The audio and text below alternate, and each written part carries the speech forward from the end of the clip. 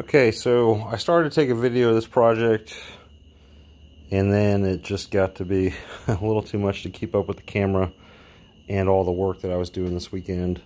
And there was a lot of start and stop on this project. I started it on a Saturday in the morning, and then early afternoon I had to take a break and go to a family function.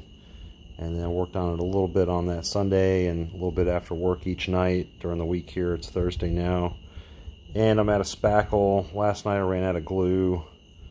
I need one more piece of plywood to do the seat tops here, and then a couple other little miscellaneous things. So this project's had a lot of start and stop. It hasn't been conducive for producing a good video, but I did want to kind of get some footage of where I'm at in the middle of the process. So I started with basic design. These are some dining area benches with flip-up seats with storage underneath.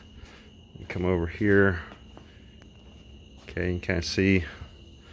And these two long ones are 72 inches long. This little guy is 36 inches long. And the garage is a mess right now, so I apologize.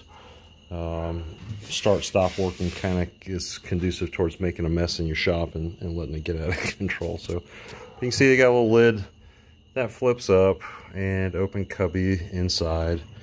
They'll have self-leveling feet or adjustable leveling feet on the bottom of them, and so they can move around.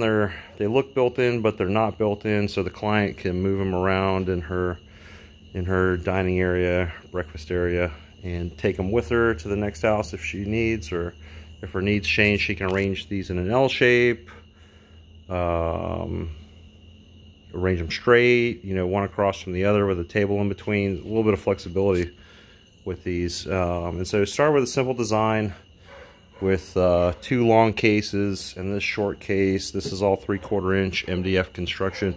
We did that because this is going to be a painted project. The MDF is plenty strong enough. It's nice and flat.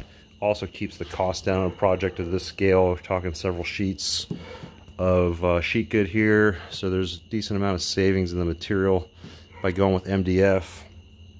Started with my poor man track saw. Door guide, I think is what some people call them. I just call them an improvised saw track for making my rip cuts and my cross cuts. I got some footage of that, so I'll show that in the video also. And then assembled everything. The small pieces on the end, they've got an 1/8 inch rabbet on each side to hold everything straight and square. The bottom is sized so it is underneath all four sides of the vertical part, and then they just go on top. It's all assembled with brad nails and glue. And it's plenty strong, trust me. Especially when you got the rabbets in here. And then we've got 1x3 finger jointed primed pine trim on the outside to give it a shaker style effect on the outside. And these are nailed and glued on, and they wrap the corner. You can see how it kind of wraps the corner there. So that locks the structure in. These things are heavy, they're solid.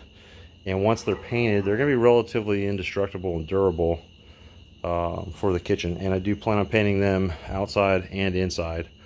So they'll hold up to a lot of abuse and be able to be wiped down and cleaned fairly easily. Like I said, these are going to get adjustable leveling legs on the bottom. So if I go under here, the bottom has got these cleats. The long ones have one on each end and one in the middle. The short ones just have them on the ends. And that gives me 1.5 inches material to drill the threaded insert into for the leveling legs. And I'll show that in a later step. Just kind of document where I'm at in the process right now and what's going on. Like I said, there's a lot of start and stop on this project. And so it feels like I've been working on it forever and not getting a lot of progress done for as many days as it's been. But it's been mostly just because it's been start and stop. You can see it's dark outside. It's about 9 o'clock at night.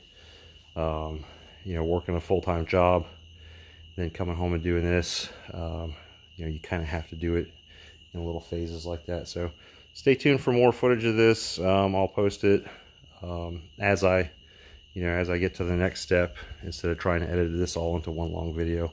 I know I haven't posted anything in a while. I've actually been pretty busy at work, and fairly busy on these woodworking projects. I did another project like this a few weeks ago, and I didn't film any of it. It was a little more involved than this, and I was just trying to get the project complete to the customer with the coronavirus stuff going on. Everything kind of got in limbo for a little while, and in the interest of just speeding that project up, I didn't film anything. So don't have any footage of that project. I'm building another one in a few weeks that's going to be just like it though, and I'll film that one. So thanks for watching. Hope you all are doing well. Bye.